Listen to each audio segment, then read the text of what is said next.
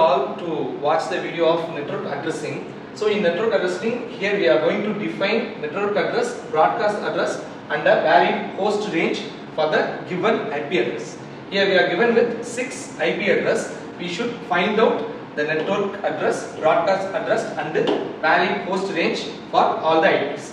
192.168.100.25/30. Here the /30 that represents the subnet masking. So subnet masking means it helps to identify the network ID and the host ID. Okay.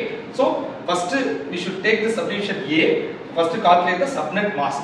So how to calculate the subnet mask? You can take this /30, which means in a 32-bit range, for the first 30 bits we should given them as ones and remaining as zeros. Okay. So likewise we should calculate that. So 255.255.255, and for the last case we are getting 252. Okay. So consecutively we are having 30 ones and the last 2 only zeros. So we split them into 4 octets. So for the first octet we are getting 255, second octet 255, third octet 255, and for the last one 252. So this is how a subnet mask can be calculated. Okay. So then the block size. The block size can be identified by 256 minus this subnet mask value. So the answer is 4. Okay. Then network address. So for every network addressing we are using a method, the nearest multiple of 4. So from where this number 4 coming is from the block size. If the block size is 4 means we should take the nearest multiple of 4 below this value, the value that is given here. Okay. So below this value means find out it is 25. So it should be a multiple of 4, but it should be below 25. So we should identify as 24. So this 192.168.100.24 is the network address. Then broadcast address. So broadcast address can be found by network address plus block size minus 1. Okay. So broadcast address can be identified by network address plus block size minus 1. So it is that 24 plus 4 minus 1, that is this 27. So this is how broadcast address can be identified. Then valid host range of this IP. So it can be found out by adding one value to the network address. So here we find the network address as 25. So add 1 means it will become 25, and then subtract 1 from the broadcast address.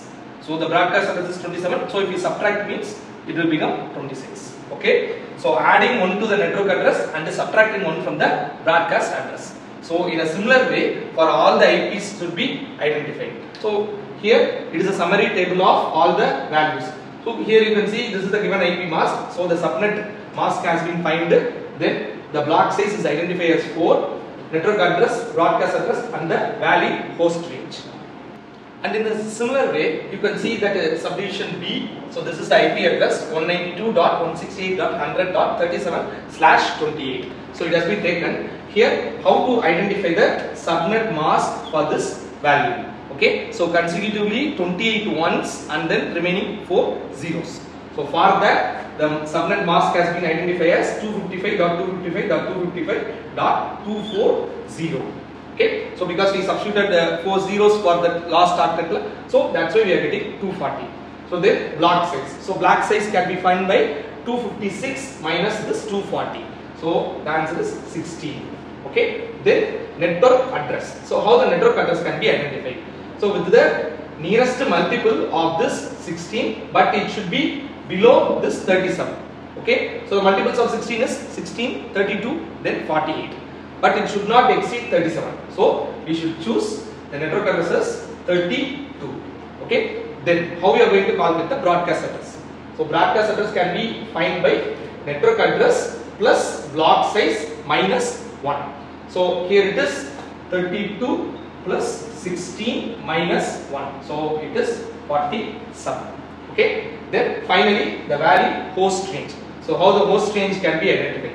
Host range can be identified by adding a value of 1 to network address 1 and subtracting 1 from broadcast address. So here it is 32. So adding 1 means it becomes 33.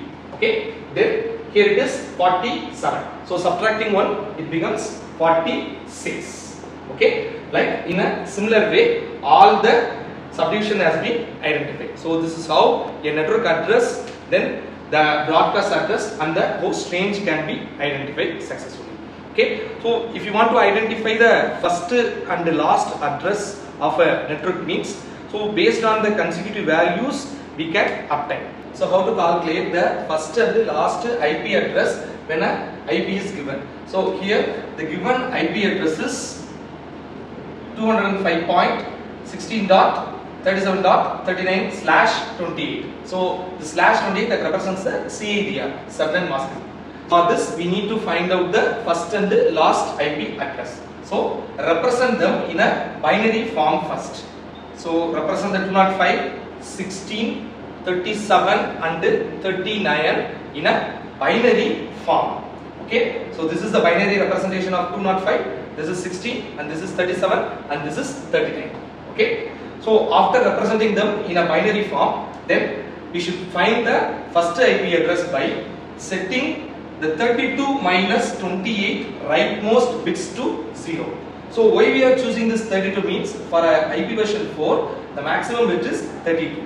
So we are choosing 32 minus 28. So this 28 that comes from this slash that 28 value, that CADR value. Okay. So by making it means the rightmost bits that becomes 0. Okay. So then last address can be identified by setting this 32 minus 28 rightmost bits to 1. By making the rightmost bits all the values to 1 means we obtain the last IP address. So here the first IP is 205.16.37.32. After making them into 0, the last 4 bits, then the last IP is identified as 205.16.37.47. So this is how we identify the IP address in a network.